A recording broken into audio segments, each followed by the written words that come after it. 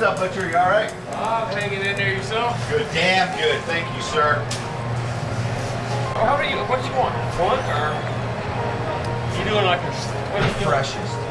The mangrove, all this is going to be like yesterday or the day before. There ain't nothing coming in last The night. mangrove snappers. Yeah, mangrove's nice. Yeah, let's do the yellowtail because it's pretty. Okay.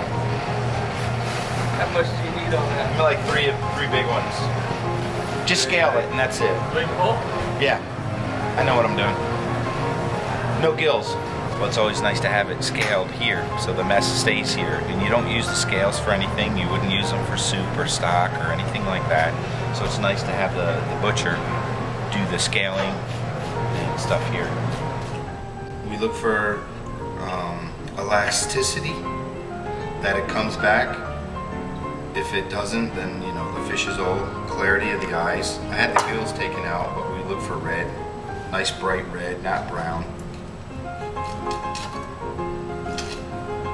Of course, smell and texture. If it's slimy, and you can just feel the tip of the knife running across the bones. When skinning, always from the tail to the head. And you lay the knife against the skin, and then just you got yourself a nice little fillet. I'll season these. I'll use a little bit of sea salt. Always fresh cracked butter.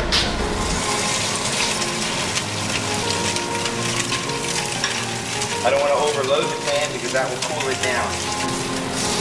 Nice. Golden brown.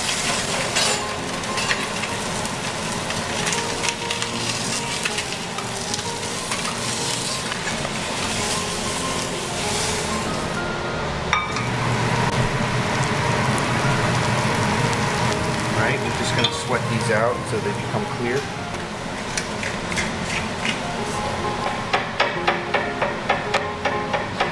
Guava puree, our shallots, cracked black pepper. That's about it. So it's